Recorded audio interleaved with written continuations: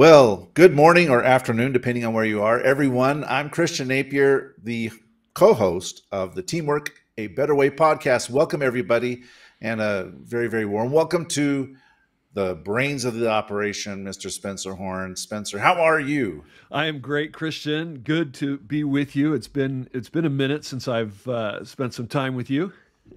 Yeah, it's been a minute. What have you been up to? How was your weekend? But great. I spent the last 8 days in Florida, so I was there for business and pleasure. Went to Universal with my son and his wife. We spent 2 days at Universal. We spent 2 days at a leadership retreat and some time on the beach and just enjoying the Florida sunshine and rain and mosquitoes. What about you?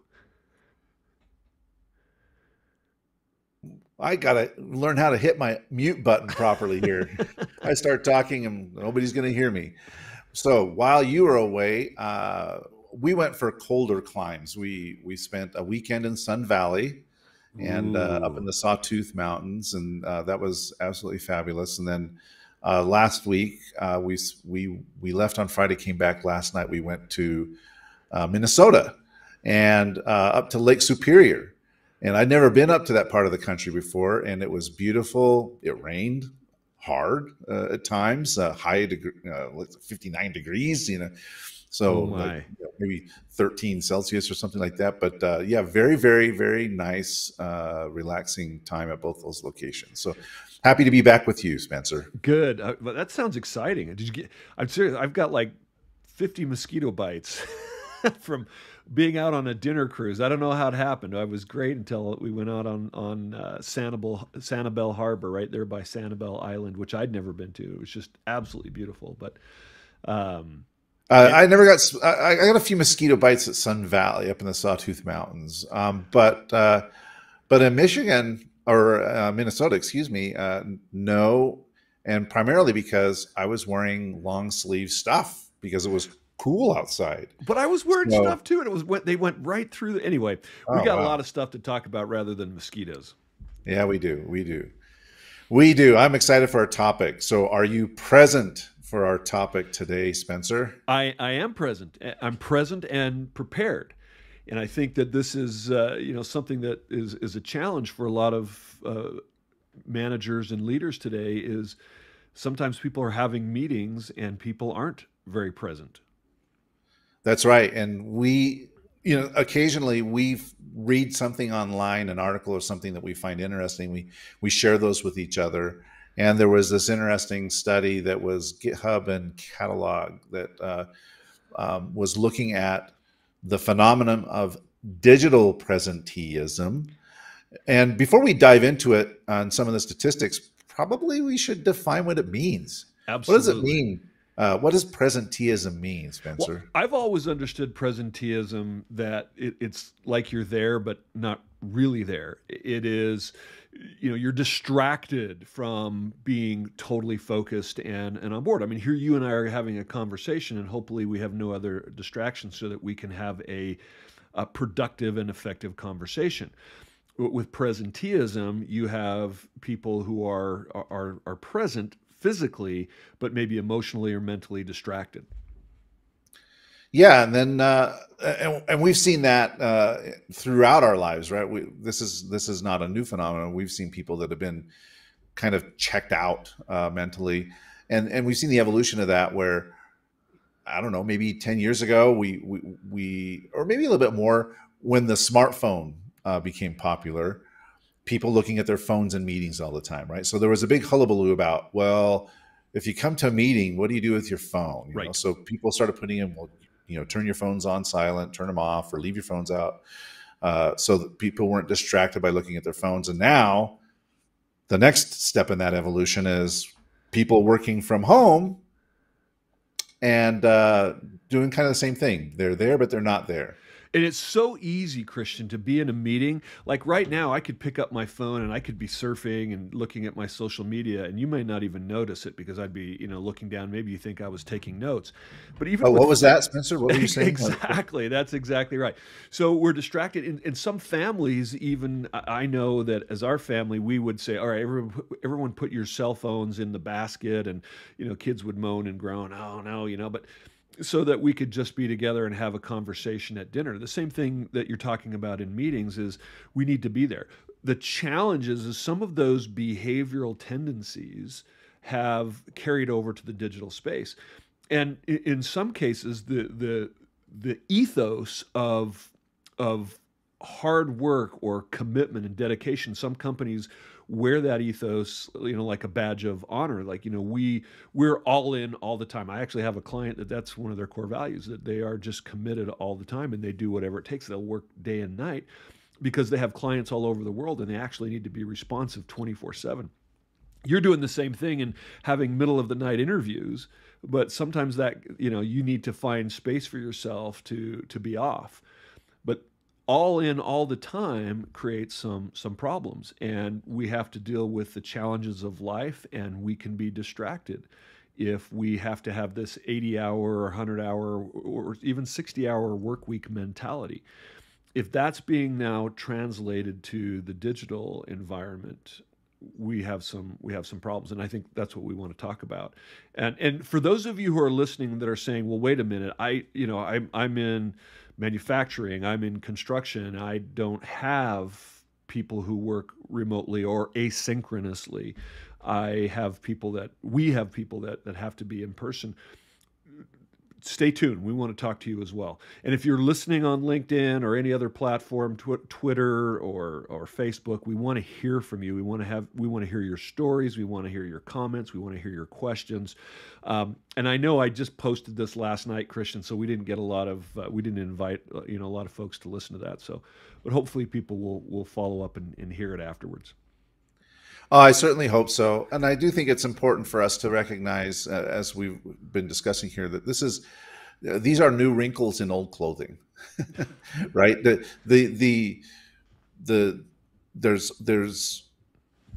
are undercurrents of bad habits that happened in old physical workplaces that are now happening in digital workplaces, and divisions between the C-suite and the workers that happened in old companies that are now happening in new ways in the digital environment. We're just seeing new manifestations of some deeper set challenges that have faced the workplace and the workforce for a long time.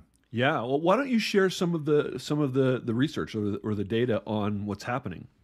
All right. Well, I'm going to be looking at my phone here because that's where I got it open. But I'm not distracted, Spencer. I'm totally dialed in here. So okay, I got it on my notes. I did it the old school way, which maybe is not a good idea because printed it out on paper. All right. So here are some of the bullets, and I'm just quoting from this article on catalog.com, and that's catalog with a Q. And the article is entitled "Catalog and GitLab Study Reveals Pervasive Culture of Digital Presenteeism." And the three highlighted bullets at the beginning of that article are quite interesting. Number one, workers waste, and I think that word is an important word, waste an extra 67 minutes online each day due to quote unquote digital presenteeism pressures. In other words, they feel like they have to be online, they have to be present, or people are going to think that they're not doing anything. So Right. they've got to go, they've just got to be there. So how does that show up? Describe how that behavior might be presenting itself. Well, what are the ways that we work online now? We have digital meetings online, we Zoom calls. So what do? We get on the Zoom call, and then we mute our video, and we may mute our audio, and we may be doing other stuff while that stuff's going on, right? We have Slack channels or other, Microsoft Teams, other tools that we use for collaboration in more real time. And someone might ask a question that we might feel pressure to say, oh, well, I'm part of the conversation, so I will make some kind of remark just to let everybody know that I'm around and I'm paying attention. And those may be what I call the, standard social media kinds of remarks, like great job, well done, congrats, I bunch of agree. emojis, right? I agree, well said, those kind of things. We're not really making necessarily a valuable contribution, but we feel pressure okay, well, someone took the time, they posted something in here. I need to respond right away to what this person said to show that I am quote unquote present. Right. And that even goes for responding to texts and emails in a quote unquote timely manner, that we feel pressure to do that, though. And part of that is because of this culture of having to be all in all the time, always responsive. And in a way, Christian, that is, we are creating in some of these organizations, and it's according to research, most organizations have this type of culture where it's expected that you're available, that you're in the office, or if you are online, that they're monitoring your activity, and so we're actually rewarding this type of behavior because we're measuring activity or inputs versus output, which is productivity, right? Absolutely, and I've been on that soapbox for a long time, Spencer. As you know, we really should be Right. measuring outputs, and we should be focused on outcomes and not so much on activity.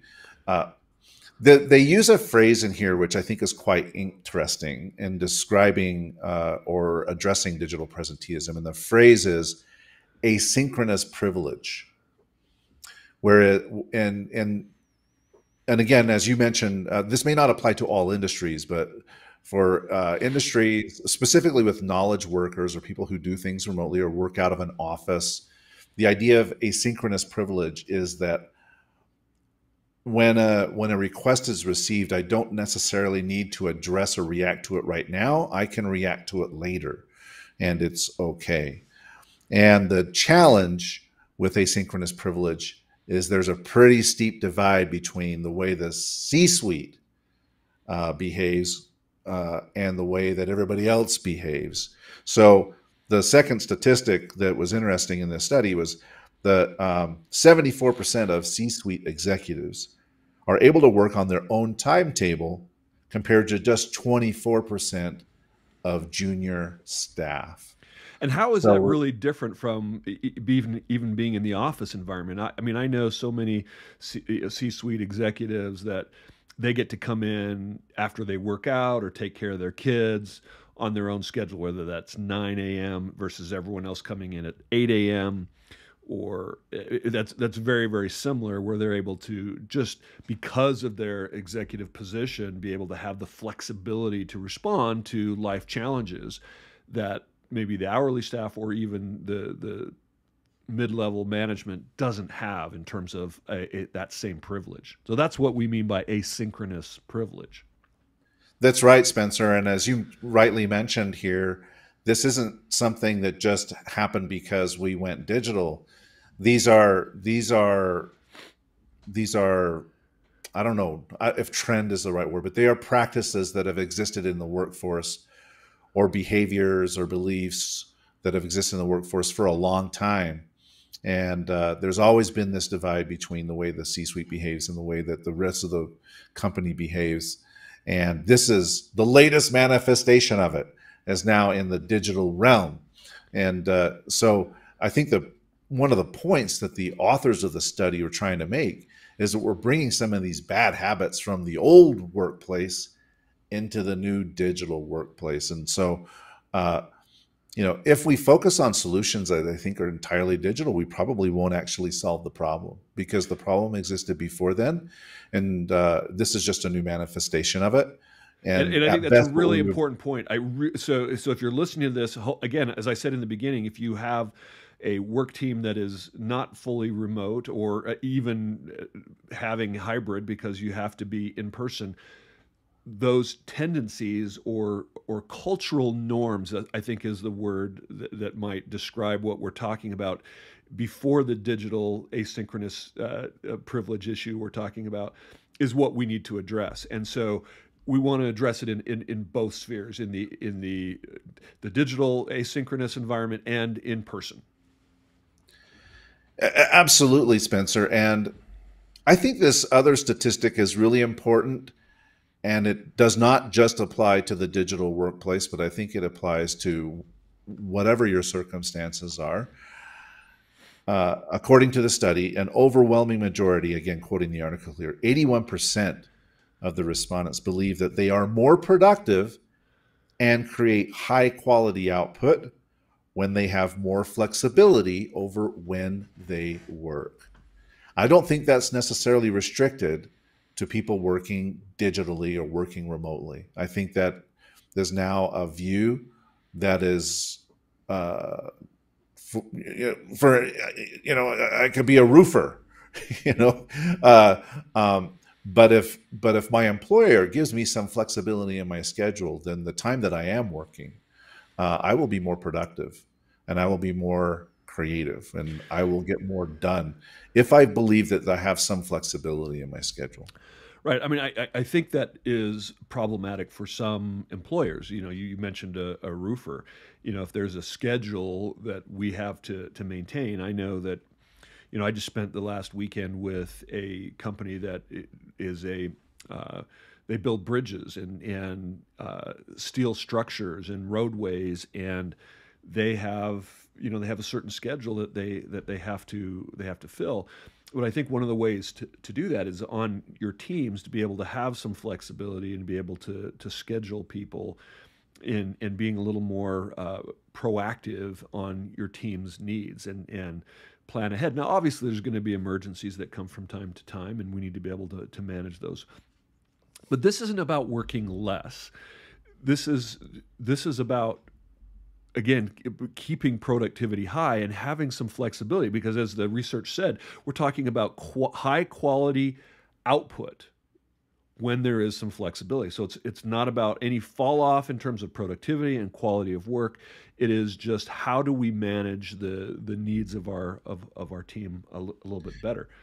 One little nuance in this, Spencer, that I think is worth pointing out in this statistic, the way that it's phrased is that the majority of us believe we are more productive. Now, we may not actually be more productive. It's possible that we are less productive, and this could be a reason for the disconnect between the C-suite and everybody else. Is we believe ourselves that we are more productive. We may or may not be more productive. Chances are we are, but there's a chance that we are not more productive, but we think we are more productive. But I think there's an important psychological element here. Because people believe that they are more productive, then I believe that the C-suite should use this to their advantage, right? And engender a culture with some flexibility that gives people the belief that they are actually more productive because they think that they have a little bit more control over their schedule. Talking about these businesses, like you mentioned, the companies that build bridges. Well, we have a good friend that owns a landscaping business, and one thing that he did is he went from a 5-day work week to a 4-day work week. Right. So we're going to do 4 10s. Now they get the same amount done in 4 days, 4 10-hour days, than they would in 5 8-hour days. But what does this tell the employees? I got a 3-day weekend, and I can use that to my advantage. If I need to work another job, I can do that on that weekend. It gives me another day to work and earn extra income, or I can spend it on leisure kinds of activities. But what he's done there is saying, okay, I value your time, and I know what it is. I know how hard it is to make ends meet and take care of everything. So what I'm going to do is I'm going to give you more time, and the way I'm going to do that is we're going to press our work week from 5 days to 4 days. Are his people any less productive? No. But do they feel like they have a little bit more flexibility because they have an extra day in the week that they can use for their own purposes? Yes. And You know, I think that the so thing that you mentioned that's really important is control. I mean, the reason why well-being is usually measured higher in the C-suite is because they have some control. They love what they're doing. They're enjoying it, and they have that flexibility over their schedule. That extra just small bit of control over your life, it can really add to overall well-being and engagement, and has a proven positive impact on productivity. So there's a couple of things that I think are important. I have another client that is in the completely in the digital marketing space, and they have a pretty unique model where they're working with advertisers, they're working with publishers of advertisements. And so there's this marrying of, okay, we've got a vendor who wants to put out a promotion, and then we've got to find publishers who will publish those promotions. And so we have sales people that are working with the advertisers, and then salespeople that are working with the publishers. And it's a very fast moving environment where you have to be extremely responsive. And again, it's a worldwide market, and so you've got people that are making inquiries 24/7. And I know that some of the people on the team are, in some cases, getting 3 hours of sleep because they just want to be responsive, because they're on sales commissions, and so that creates some interesting challenges to how do you get someone in the younger generation that wants to live that way? I mean, some of the people that are managing those 3 hours of sleep are more our generation, who are used to working. And I'm not saying that people who are younger are not used to working. That's not what I'm saying. I'm just saying that it seems like that some of what we're seeing today is that may be more common with certain groups of people. And it's not very sustainable for every person in the company. And how do you train someone to bring them up to do that? And people are saying, the young people are looking at that saying, I want to live that way. I want to have flexibility and freedom in my life. So how would you manage an environment like that to make sure that we take this idea of presenteeism and be able to manage that in a way that creates or sustains well-being? well, that's a really great question, Spencer, and I put you on the you are spot. perfectly poised. You are perfectly poised to answer this question because of the work that you do with organizations every day. I mean, you are there in the trenches with these leaders, helping address the challenges that they face. I thought it was interesting in the article, or in the study, that only 1/3 of knowledge workers felt like they had control over their schedule. They had flexibility and they Yeah. could work asynchronously. So again, I focus heavily on the outcomes. And this digital presenteeism study, is kind of based on the premise that people are wasting time. Right. As a business leader, as an owner, can I really afford to have people, quote unquote, wasting their time? You know, what is the benefit to me, from a financial standpoint or an operational standpoint? What is the benefit of digital presenteeism? There is no benefit to it, right? Here we've got people that are wasting, quote unquote, an average of 5.5 hours a week. 5.5 hours a week. 5.5 hours a week. I mean, you do the math. If people are working a 40-hour week, let's assume that they're working a 40-hour week. What is that? 20? Well, what's about 15%?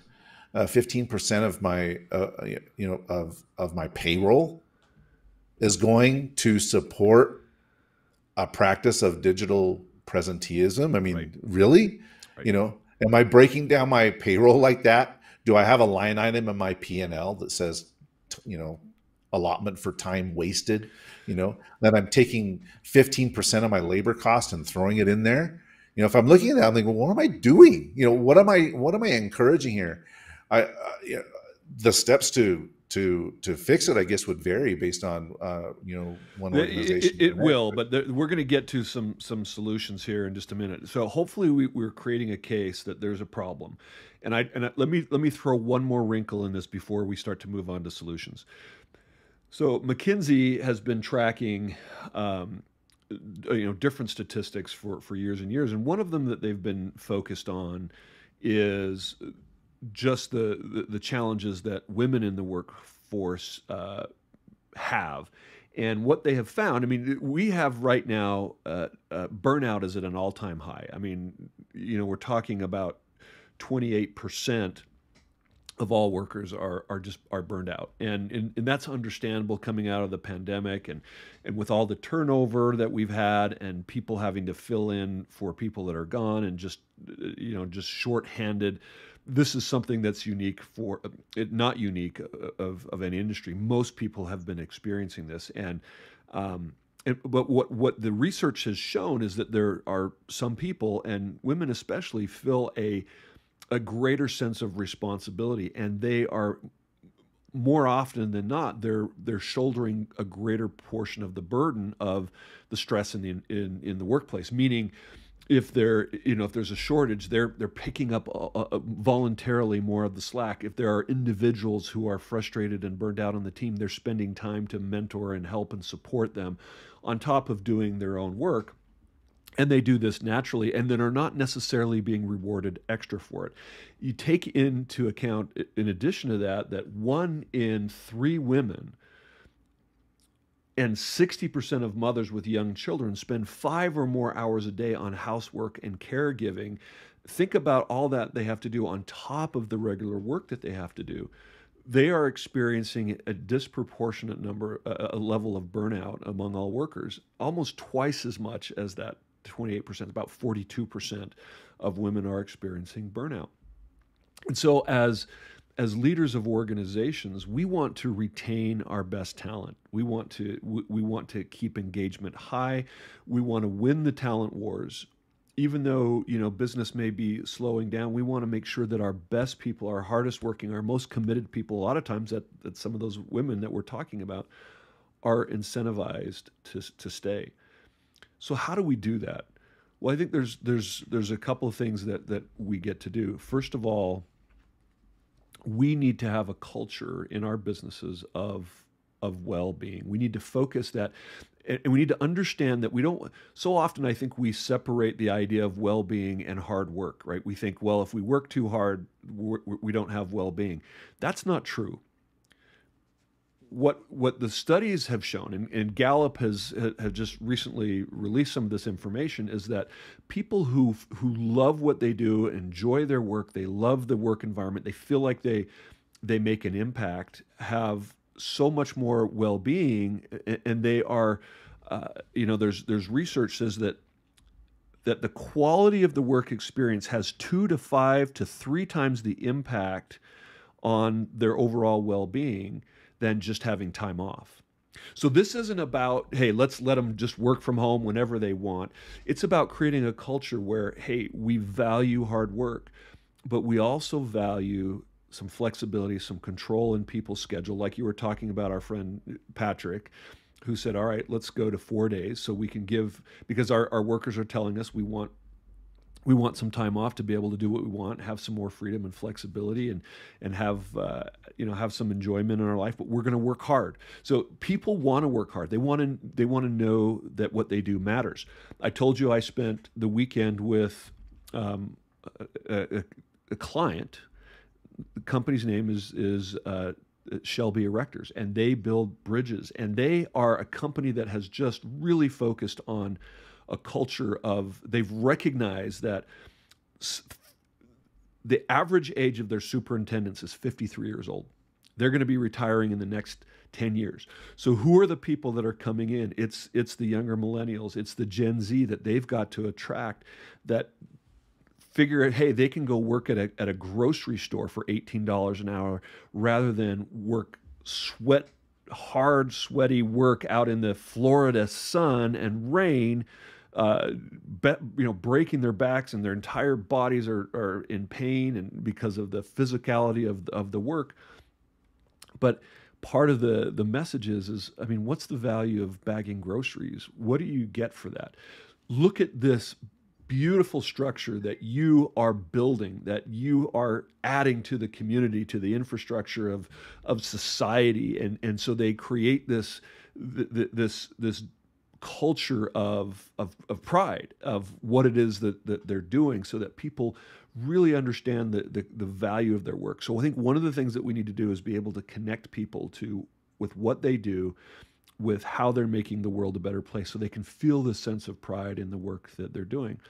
Secondly, we did this retreat on a Thursday, Friday, and Saturday. They recognize that that's time away from family. So what they did is they invited everybody's family. Everybody that was involved in this, they said, you know what? We want you to bring your kids. And the opening dinner on Wednesday night, there were kids running around, little kids. It was wonderful. So spouses were there, children were there of all ages.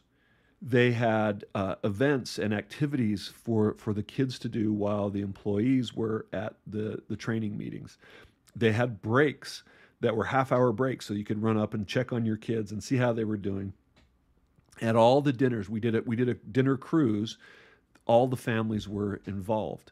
Now that means there's a little extra expense involved in that, but this company has extremely low turnover. We had everybody that was, I did this training for them a year ago. They had one new person on the team. That was in addition to the team last year. So very, very low turnover because they value the team. They value the individuals on the team. They recognized one of the superintendents who was a Latin gentleman whose English was not great, but let me tell you what, he's one of the best superintendents that they have. And it doesn't matter where you're from, they recognize outputs. They recognize a great work and also reward longevity.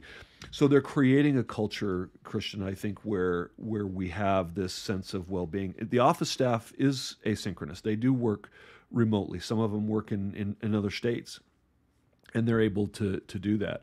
But those that work in person, they are rewarding them. They're letting them know how great their work is. They actually had, if you've ever seen that show, what is the show? Dirty Jobs with Mike Rowe.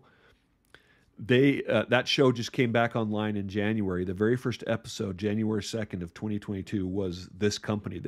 They followed them and they watched them, all the steel work that they do. And it's just engendered this huge sense of pride in the employees in the kind of work that they're doing. I have more, but I know I've been kind of hogging all the time. Comments, feedback? Well, I have a question for you. Yeah. And the question is, can you build this kind of culture? Can you build this sense of belonging in a remotely deployed workforce? And I think that's one of the things that's kind of driving the divide between the C-suite and the workers is the executives have a concern, and I think the concern is a valid concern. Which is how do we build this kind of culture that you're talking about with the client that you have? They build this fantastic culture. How do you do that? When your workforce is distributed and they're all working asynchronously, flexible, their own schedule. We've seen in the news just in the last couple of days, Malcolm Gladwell is the latest person to come out and say something and get roasted on social media for what he said, about, hey, how can you work remotely and feel like you have a sense of belonging? Yeah, which is really interesting because he's been working remotely for the last 20 years. So that's a little hypocritical, and which is something that people. Yeah, and that's what people have been roasting him for, a lot, right. is that he's been doing remote work for a long time. But it does beg the question, how do you establish that kind of a culture where you have a culture of well-being in a workforce that is distributed around the world, that is asynchronous, where, as Malcolm Gladwell asked, is that really your purpose in life, to get up and just, take calls in your pajamas? Is this, or is there something more? You know, it's interesting. There is some value, especially to some of the younger generation. There is some value to being present with people who can mentor and coach and guide you. The problem is that sometimes the older generation is not really good at doing that. And so I think one of the strategies that companies need to have is that they need to make sure that their managers are not just managers, but they're really good at coaching. So you need to upskill your managers in mentorship, in being able to be allies and sponsor the younger generation that's coming in. But so often what happens in many environments is the senior people are like, hey, you know, these kids today, they don't have the work ethic we had when we had to sink or swim.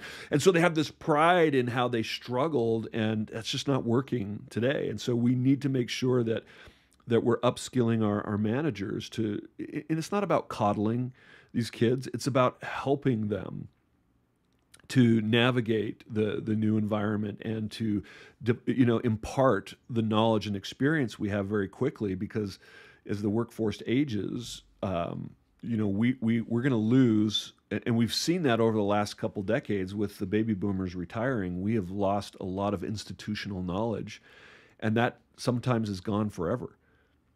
And you know, we're not necessarily what's true. We're not necessarily as knowledgeable or skilled or experienced as some of the generations in the past. But that's on us for not passing that knowledge on. So part of what I think we need to do is make sure that we're upskilling our managers. That is your greatest point of development. If you're not spending time investing in developing the skills that your managers have in coaching and training and that's where you're losing more people or retaining more people is because of that interaction that people are having with their direct manager.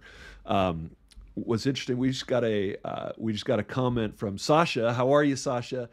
And let me see if I can add to the broadcast here. Here's what she says. We are a remote company and are finding some employees don't love the new remote world as much as they thought. That's not wrong, right? Especially the younger generation, because part of the need is to have a friend at work. We so often our generation thinks, well, you got to separate work and personal life, and you can't do that, because what happens at home impacts work, and what happens at work impacts your home, and so they need a friend at work. Probably a lot to do with the missing culture piece that was there before. Certainly that is true, Sasha, that we're seeing some of that. And so my answer to your question, Christian, is let me share with you my other client that I was talking about, where people have to work 24/7. One of the things that they do really well, they have teams in Romania, they have teams in India, they have, you know, people in Puerto Rico, in Toronto, in Chicago. They're based in Nevada. Las Vegas is the home office. And so, you know, they are used to remote working. They will bring their key people into the office 1 week out of the month. You know, one of their top VPs is headquartered in Puerto Rico. And so she's in the office 1 week out of every month. That's just part of what they do. The rest of the time she's working remotely or in South America or on cruises with their clients, and so there's a lot of fun and travel involved with that. But they also have remote meetings, and they will have lunch meetings where they're actually ordering food for people just like they would in the office. They're ordering, you know, food for people remotely so that they feel part of it, sending it to their home, having them part of that overall experience of being in the office. And they're using tools remotely. There's some other things that you can do, I think, to reduce presenteeism. One of those is effectively manage meetings better. I think we're not prepared for meetings. We waste time in meetings. So we talk about presenteeism. We have 2 people speak up of the 10 people that are there. And so not monitoring people adding input to those meetings. And there's some technology that can help with that. Instead of taking notes, you can have your meetings recorded, and you can have things automatically scheduled. When we say, hey, all right, we're going to follow up with this in 2 weeks, a memo is put out that follows up. And so you can have some some great technology that helps you to manage your meetings more effectively, but also recognize there's a cycle to meetings. You have to be prepared. Like when we come on this podcast, there's preparation that goes into this. We don't just show up and start talking. We have to be prepared, and then after, who's taking the notes and making sure that assignments are being done. We're not doing meetings well, and so I think one of the things we need to get better at is managing our team, managing our direct reports, and that starts with developing your mid-level managers. And I think that is as key, and spending time together. This company that I'm explaining, they also do retreats. They do once a year, and we've done some great events together. And just spending time together. You're not always going to be together, but you've got to find some time to be together. That's the asynchronous part, right? You can't just be completely remote. There has to be some hybrid level of in-person connection. And that requires some investment. I mean, you've got to have plane fares and be face-to-face from time to time. It's necessary. Yeah, just to kind of follow on that last point, I've been interviewing people from the IOC Right. following the Tokyo and Beijing games. Right. And, they were, just like the rest of us, thrust into a situation where they had to do all of their work remotely, or a substantial amount of the work remotely, right up until just before the games began in Tokyo in 2021 and then Beijing in 2022. Yeah. And there was a different way of working. And one of the things that people lament is that they missed opportunities for the sidebar conversation, the conversation in the hallway, the conversation at dinner, because those things weren't happening. We were having meetings that had agendas, and that's great. We did that in the physical realm, right? We would have meetings with agendas, but everything else that happened before and after the meeting, we couldn't do, or we weren't doing. And so it made it much more challenging to plan and deliver those games, even though they were delivered, and they were delivered really, really well. But it was hard for people to do that because they couldn't have that extra interaction that you're talking about. And coming back to your point on institutional knowledge, I think this is fascinating. And I'm going to get on my storytelling soapbox here. But one of the things that we've missed out on, I think, in the digital transformation and working remotely, is for the opportunities for managers and their subordinates or peers to share stories with each other. Because so much valuable knowledge and information is communicated through story, which becomes more difficult in a meeting. And oftentimes those stories happen in one-on-one settings, when you're just sitting in your manager's office and you're having a conversation, or you're going out for drinks after dinner, and then story time starts and everybody starts telling the crazy stories. And inevitably somebody says, well, somebody should write the book on this, right? Because of all the stories that are being told. And we've missed out on a lot of those opportunities, I think, since the pandemic started. I was quite interested. I saw a study that someone did of the top TED Talks. So you can go on YouTube, or you go to the TED Talk website, and you can watch these TED Talks. So they're looking at the top talks and analyzing the content of those. And 65% of the content of the top TED Talks are stories. And we have missed out, I think, on a great opportunity. And I think as part of that skilling up of your management team is giving them opportunities to interact with their subordinates in these more informal ways where the real knowledge is shared. So I think you're totally on top of this, Spencer. And gosh, we could go. I'm just looking at the clock. I'm like, holy cow, 45 minutes have blown by. I can't believe how fast it's gone. We could just keep talking about this topic. But before we conclude, Spencer, what other thoughts do you have about this topic of digital presenteeism, the divide between the C-suite and the workers, and the solutions that are available to us to make sure that our people are as productive and as happy as they possibly can be?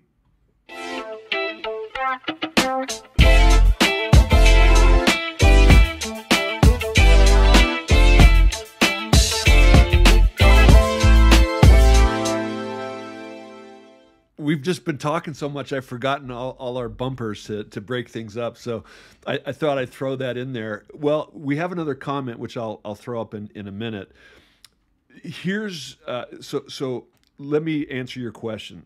I think there's a lot that we can do, and hopefully people have heard some of the things that we've talked about.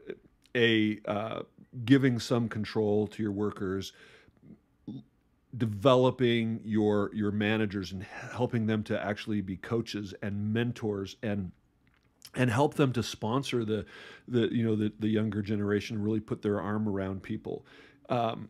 It's hard because we're so busy, and it's like, man, how do I have time to do that? We must do that to win the culture war, to keep the talent that we have, and our people deserve our best. Clayton Christensen said I'm trying to remember what he said, but he said the most honorable profession is management. Why? Because we have the power to make someone's life so much better or so much worse. There is huge impact that our managers at all level have. I mean, so just to have people enjoy showing up or dread showing up, really it comes down to the quality of management that you have. So here's another way to increase well-being. Check in with your people. Have more discussions, and not just, hey, are you doing okay? It's like, know what's going on in their lives. Know when they have things going on, serious issues, health issues, crises, good things, marriages. Be aware of what's happening. Understand the stress that your people are under. Now, here's a little bit of a plug for a tool that I use called the ProScan. I've talked a little bit about that.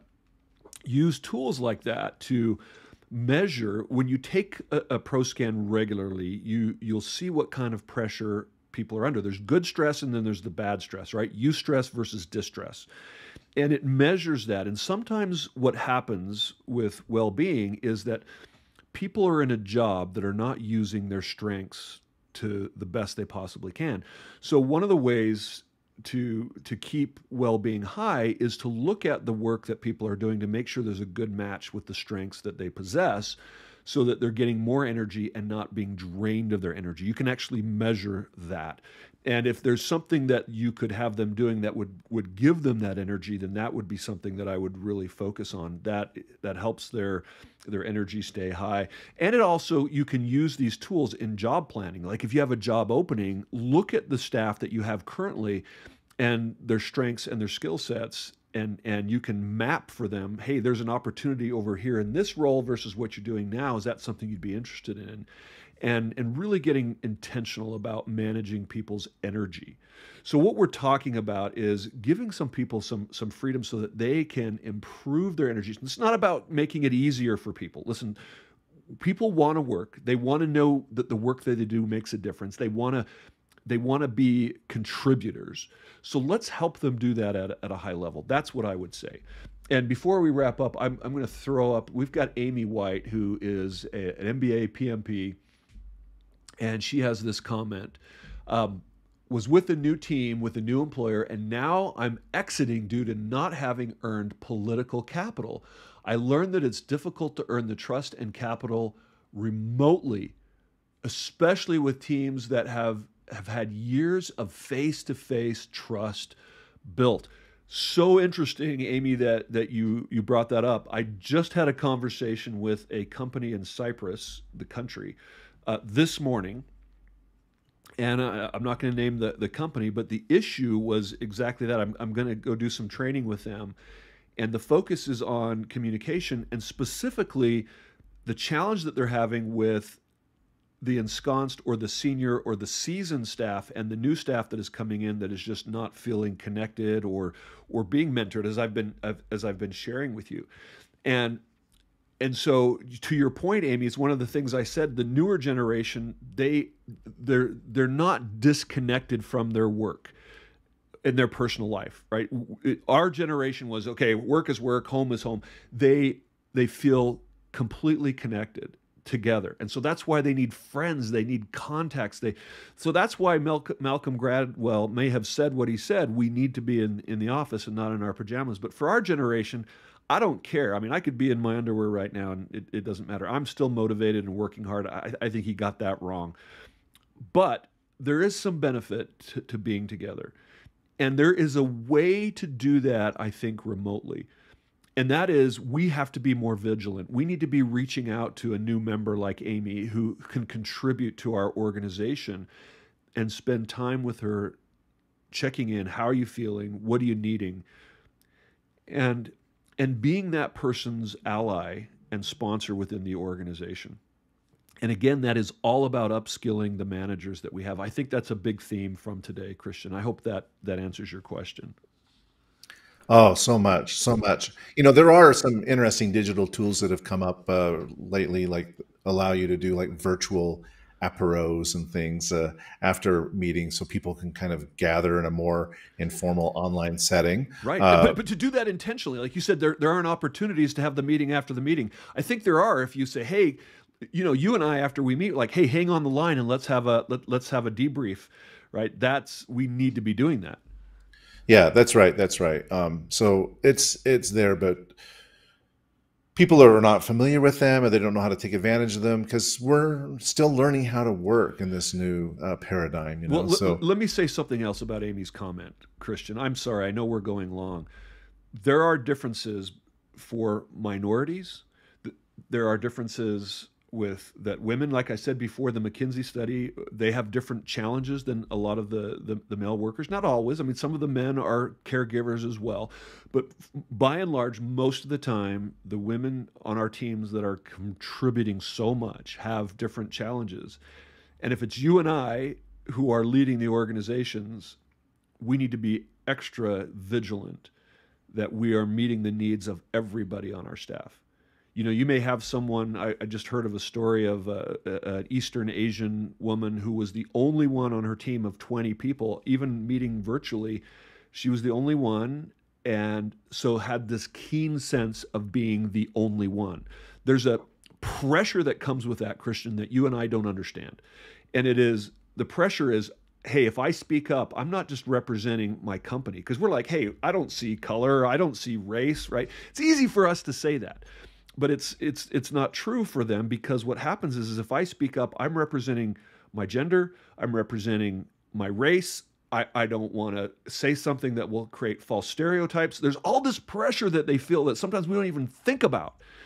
And we just need to start thinking more about that and what we can do to help make their experience, their well-being, a priority in our thought process. And that's going to increase their engagement, their effort, their productivity. We'll solve so many more problems when we do that. I think that's well said, Spencer, and a fitting conclusion to our conversation today. Thank you so much for illuminating us and sharing all of your experiences. I always find your experiences to be fascinating, and I'm sure that your clients are really benefiting from all of the work and experience that you're doing with them, and you're really making a difference, not only for the companies, but for the people that actually work for those companies. So Spencer, if people want to learn more about the work that you're doing, the great work that you're doing out there, helping individuals and organizations, what's the best way for them to get in touch with you? Gosh, message me on LinkedIn. It's so interesting. Sasha just reached out to me, and I love that. Just Spencer Horn on LinkedIn, you'll find me, or go to our website, Altium Leadership. That's ALTIUM leadership.com. And Christian, you're coming with me to Cyprus this year and Lebanon. I'm so excited. We're going to be together on the stage, working with, helping people tell their stories and talk about how people can learn about how you can help them with capturing stories and really using the power of that within organizations. Well, thank you, Spencer. As you mentioned, the workforce in many industries is aging, and now's the time to really start to transfer that knowledge and experience to the next generation of people. And we're very honored to be a part of that cycle and to help foster that cycle. If people want to learn more about that, they're more than welcome to reach out to me at LinkedIn as well. Just look up Christian Napier on LinkedIn and you'll find me. And also you can go to our website, which is Rakonto, rakonto.io, rakonto.io, or email me at christian@rakonto.io. All right, Spencer. Well, it's been a fantastic 54 minutes. Oh my gosh. We're setting records here. But such a fascinating topic, and I really appreciate you taking the time out of your schedule. Listeners, likewise, we're grateful for you. And please like and subscribe to our podcast, and we'll catch you again soon.